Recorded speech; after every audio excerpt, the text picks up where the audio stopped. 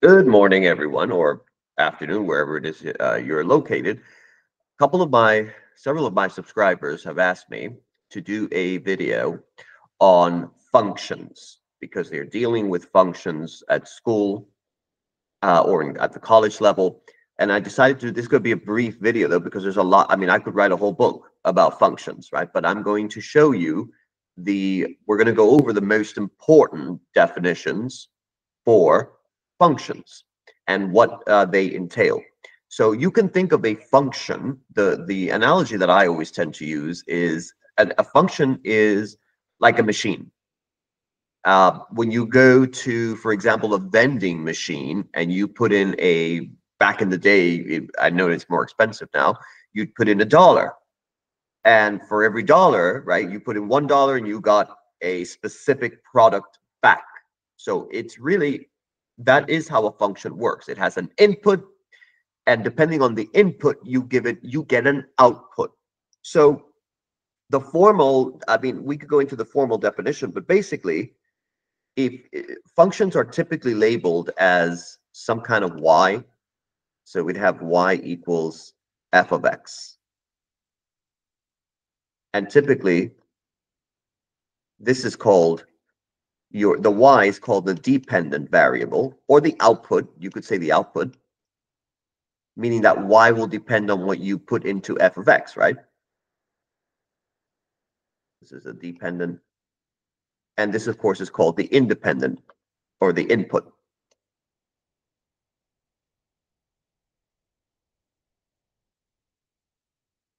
Now, the important thing for most purposes for school, functions have a domain and a range. So the domain, I'm going to put this on the board.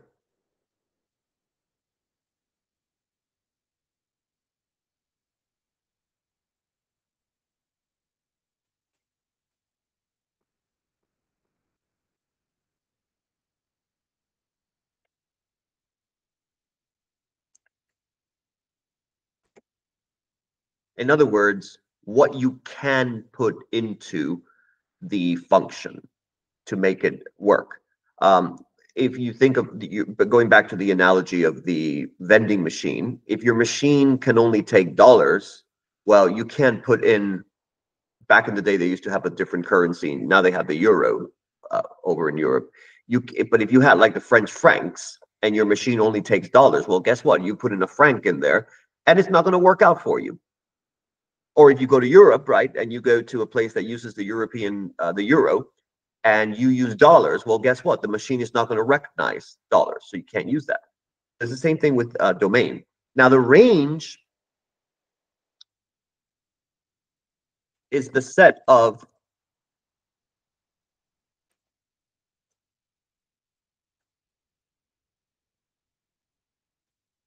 all real values that the function can output, or if you prefer saying it, produce.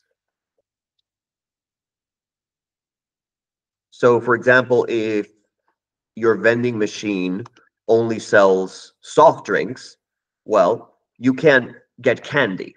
You can only get soft drinks in that vending machine, right? So there are a couple of ways. If you also want to think about it in terms of a graph, you could do a little test. And what I always tell my students is one way to quickly test for a function if you're graphing it, you can always think of your graphs, if this is the y-axis and this is the x-axis. If you have something like, let's say,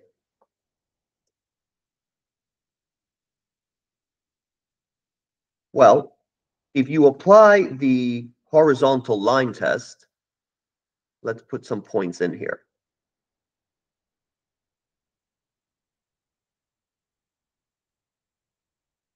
Okay, so the horizontal one, it can cut through the function more than once, and it's still a function.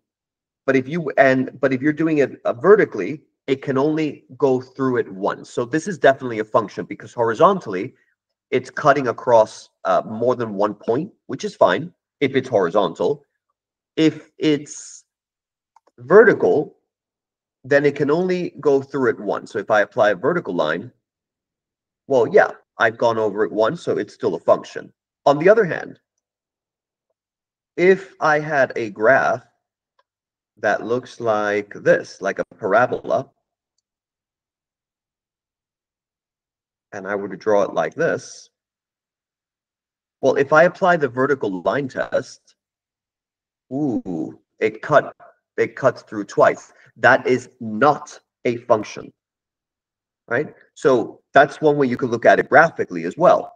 The other issue is, and by the way, the domain, typically, if it's x and y, of course, this is x, this is y.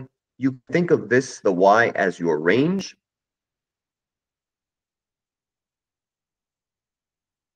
And you could think of x as your domain. It's very important that we get functions down pat, right? So only one possible output is acceptable for a domain, right? So this is why quadratics are not, because you could get more than one output in a quadratic function, in a quadratic equation, right? So you're not going to be able, you can't really consider that a function in that sense. So if you think about like input values, right? Let's say you had a little table, X and Y.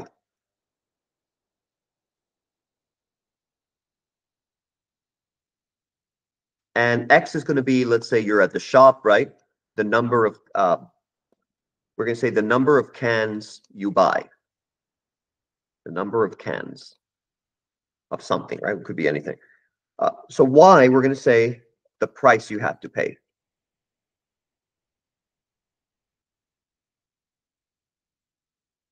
So of course, depending on how many like let's say you buy one can, and the price, let's say, is $1. So if you buy one can, that's $1. That's your output. If you buy two cans, that's $2, right? $2. If you buy three cans, that's $3. So you can see in every single example here, you are producing, for each value, you are producing a unique output. So that would definitely represent a function. On the other hand, let's say that instead of the price, I would give you the following relationship.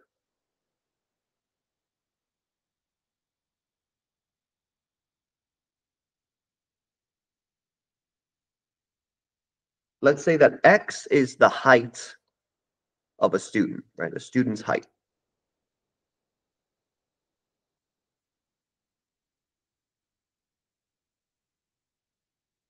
And Y would be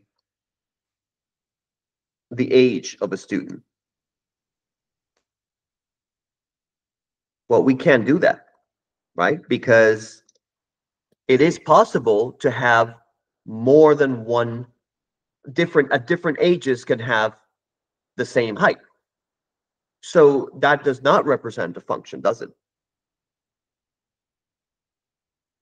You could be 5'5" and you could be 40 years old, you could be 18 years old, you could be 25 years old. So it's not going to work out as a function, is it?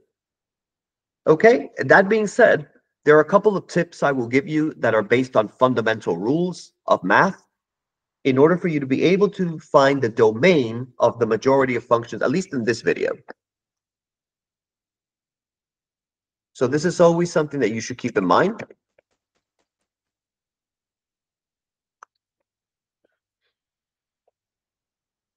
I call them the domain laws. Number one, polynomial expressions always have real numbers, all real numbers, as the domain.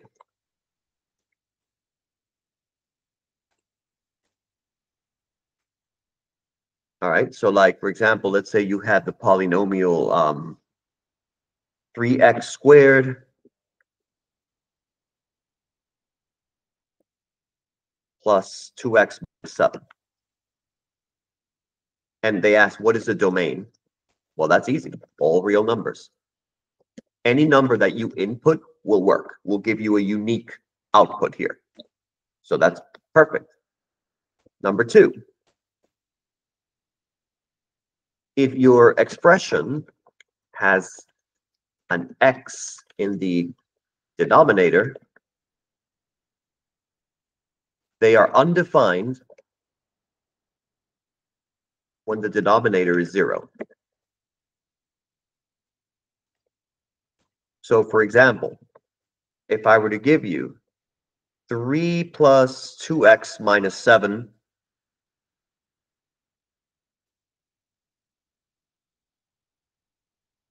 over x plus 1. So you would say in this case, if they ask you for the domain, you would say, okay, all real numbers except when except -1. Because, so x cannot be equal to -1. Why? Because if you do that, you'd be dividing by 0. And I've said that many times in my classes, that is illegal in math. Don't you ever divide by 0. Otherwise, you get infinity. So I don't want to see any of my students dividing by 0 in the denominator. You always have to watch out for that. The third principle, the third law, is that roots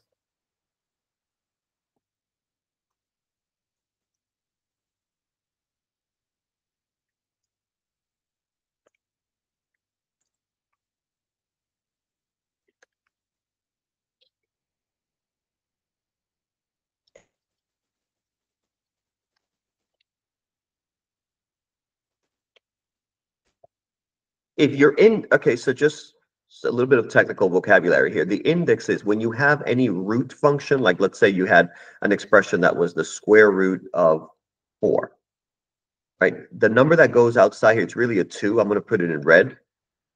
This is called the index. This is called the index. All right. So if that's true, what I'm referring to is, let's say you had a function, f of x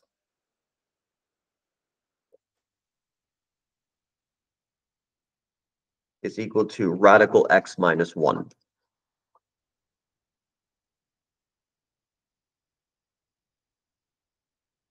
See if it lets me type it in.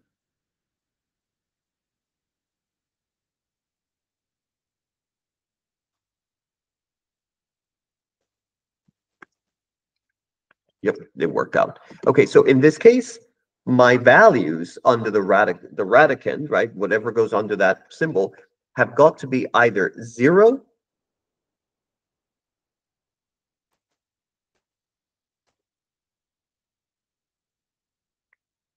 so that means that it cannot be equal to, you cannot have, it has to be greater than or equal to 1.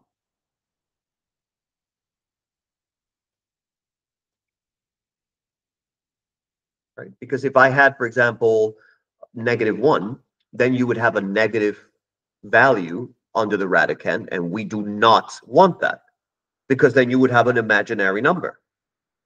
You all know this, right? You can't have negative square roots.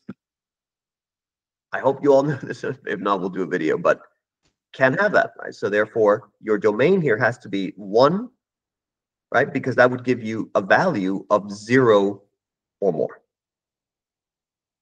All right, the next one is if you have a logarithms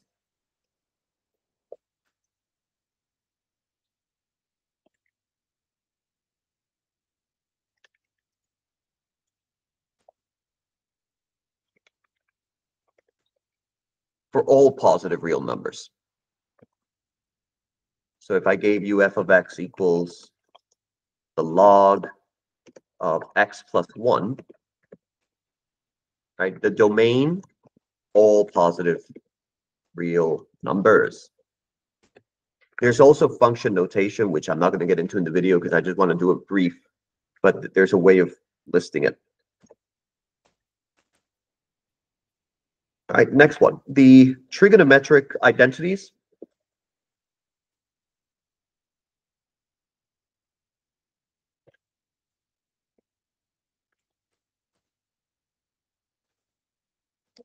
they are always defined. They are always defined. And finally, so like, for example, I should give you an example, but so like if I gave you f of x is the sine of x,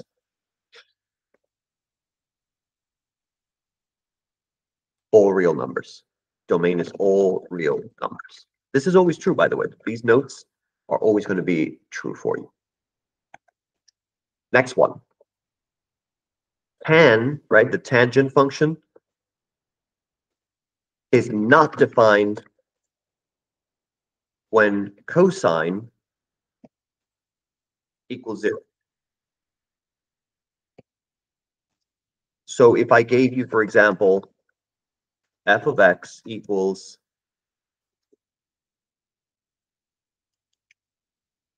the tan of x, you would just say undefined if cosine of x equals 0. So hopefully this gives you a brief overview of what to look out for when you're dealing with functions. Now, this is only, like I said, a very brief overview, because the next thing we're going to be doing in another video is operating with more functions, finding the domains, finding the range, helping you see if you can identify something. But this is basically a brief overview of what they're supposed to be. So again, think of it like a machine. You can also think of it with mapping. It could be input, output. Your maps, right, have to match exactly. Each input only goes out to one output exactly once, and once only. I hope this video was helpful, at least to give you a brief overview. And I'll be posting more videos of different topics. Thank you again. And if this was useful, as I always say, please subscribe to my channel if any of the content is useful to you. Thank you. And I greet you from the beautiful area of Lynchburg, Virginia.